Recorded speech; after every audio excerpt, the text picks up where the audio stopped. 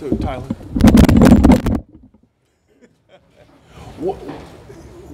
I mean, when you get to get that running game going in a game, I know you're not counting the yards that's happening, but I mean, as an offensive line, do you kind of feel kind of the taking over in a game like that when those rushing yards keep piling up?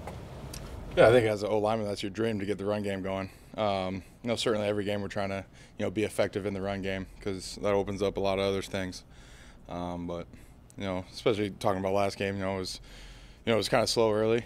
Just stay with it, stay at it, and the running back started hitting those holes, and saw things start to get moving. Tyler, we keep seeing different elements. How much room do you think this offense still has to grow? Yeah, a lot. There's still a lot of things each and every game on tape that we can improve on. And certainly just being at almost to the halfway point. We're doing a lot of good things, but also things that we need to get better at. I think we got a good group of guys that know that and want to improve. Aren't content with where we're at right now. So it's always good when you have a good group of guys like that. Tyler, the left guard position was a competition at the beginning of the season. John Simpson won it, and then you played next to him for the next 9 weeks. Just what's it been like working next to him, and how have you seen him perform just over the course of the season? Yeah, John's been awesome. He's definitely deserved that starting job. Just coming in here every day, working his tail off. And just the thing with him, just gaining confidence each and every week. He practices hard, goes out there and performs on game day. So, when you're looking at teammates, that's what you want out of your teammate. Tyler, you got a lot of kind of national love for that play on the 60-yard run by Keaton Mitchell. Take out one guy, run downfield, take out two more guys, 25 yards downfield.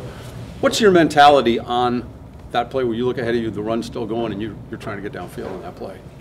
Just trying to be explosive, trying to make those explosive plays happening. If you look on the tape and on the film, everyone's doing their job. Everyone's finding someone to block. I'm just trying to do my part, and so are other 10 guys on the team.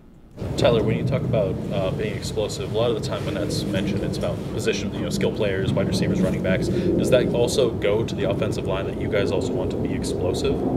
Yeah, for sure. We got to block the guys in front of us. And then block guys in front of us, work to the next level, and then we have awesome skill position guys here that can make a lot of things happen. So we do our job, they do their jobs. A lot of good things can happen.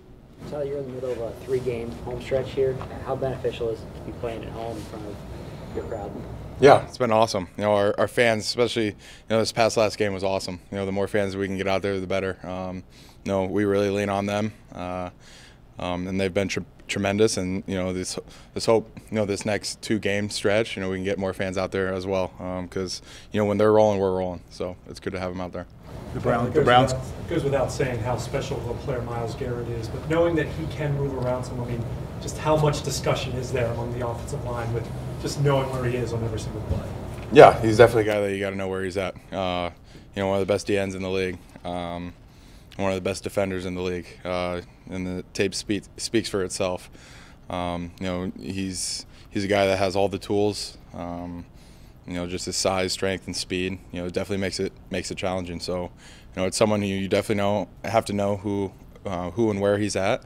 But that starts with the game plan, starts with this week, and just trusting our fundamentals and technique, and to get the job done. Lamar's rush attempts are down. He was saying it's because there's so many offensive weapons. But from your standpoint, do you feel like defenses are defending differently since he's rushing less, or they're still respecting that?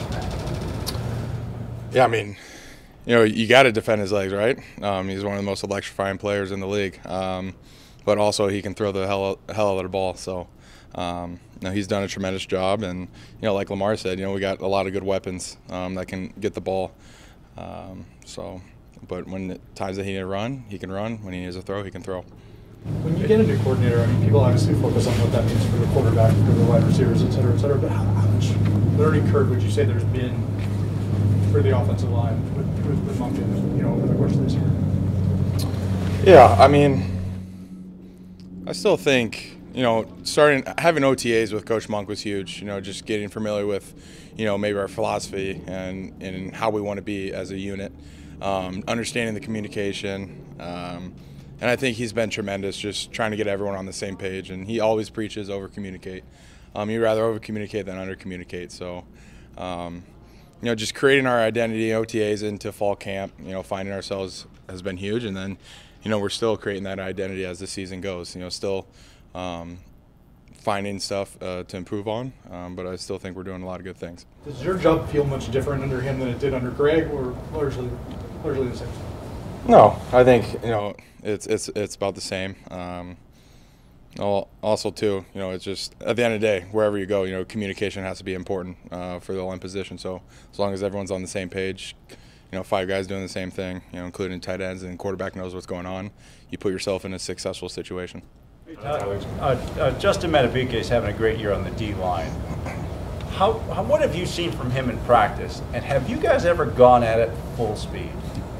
Yeah, I mean, shoot, Beeks was a problem in camp, OTAs. He's been a problem for us O-line for a while now. So we've all seen the issues that he's caused, the havoc that he's caused in games, and we've gone against that in practice. So what he's doing right now, it's not a surprise to any of us because that's just the type of player he is. I mean, shoot, you watch him in practice, he's going the same speed. So, credit to him, and that's why he's so successful on Sundays. You see the defense's pressure packages in practice every day. How different are they from what you see from a typical defense around the NFL? Yeah, they certainly cause, there's a lot of different fronts that you can see for them, and they come at you in a lot of different ways. And it can be challenging, and it helps us, when we see that in OTA, see that in fall camp. So, and I'm not sure if there's other defense around the league that shows multiple looks like they do. So it definitely helps us get ready for the season, and it can be challenging for offenses to prepare for. All right, thank you, Tyler. Thank you.